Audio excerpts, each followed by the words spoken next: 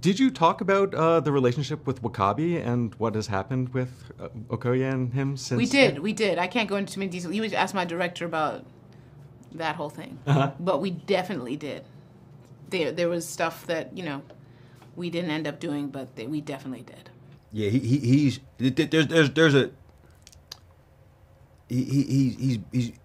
basically vanished, but still in Wakanda's borders. Oh, okay.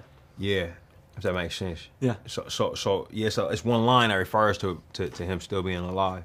Yeah. Yeah, I was curious about that. Nice. Yeah.